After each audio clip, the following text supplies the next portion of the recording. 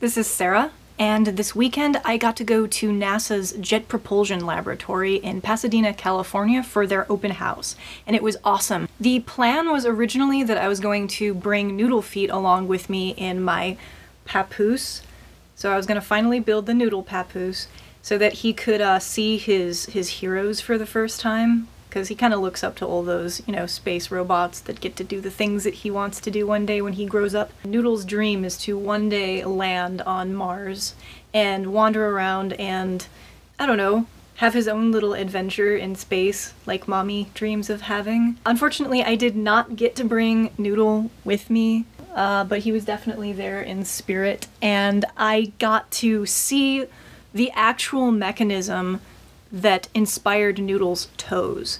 So about a year ago I saw this video that JPL put out of one of their probes that they had designed, which clings to the surface of asteroids with all these tiny little microspines in the middle of this foot. So hundreds of toes contract outwards and grip onto the surface of the rock, and then it drills into it with a taster, like a drill taster, and takes samples back, which I thought was so cool.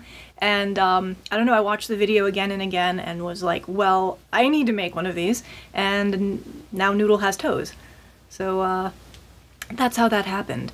And I actually got to hold one of those exact toe mechanisms this weekend, which was amazing. It was very nice of them that I was able to do that. Except now Noodle, I think, has toe envy. I mean, he has 32 toes, and I don't think that's enough for him anymore. I'm gonna have to up his toe count by at least a magnitude of, I don't know, 2 times as many? So he'll have 64 toes, because it's always better to have more toes than less toes. You can never have too many toes.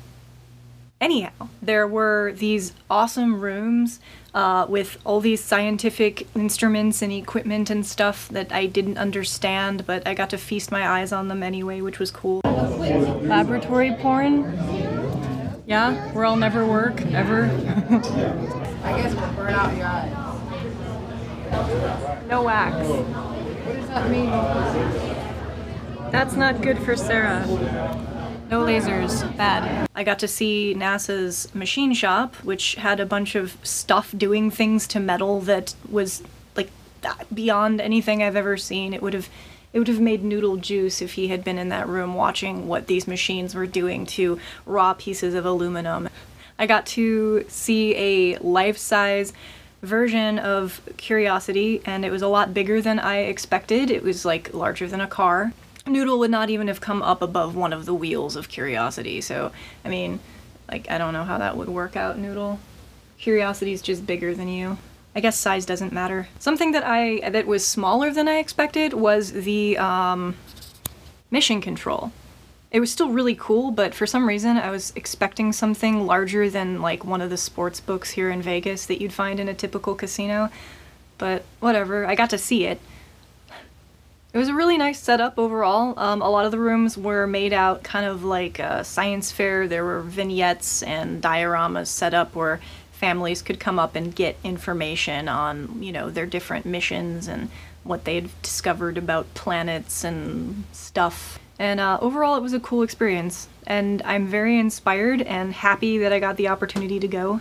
And I think I'm definitely going to start rearranging the cosmos to find some way to make it to JPL where I can, I don't know, do a residency or a fellowship and continue to develop Noodle with the aspirations that he'll one day make it to Mars and get to walk around and draw in the dirt like he wants to. So until then, I'm gonna work on those toes. And I got the t-shirt, so yeah.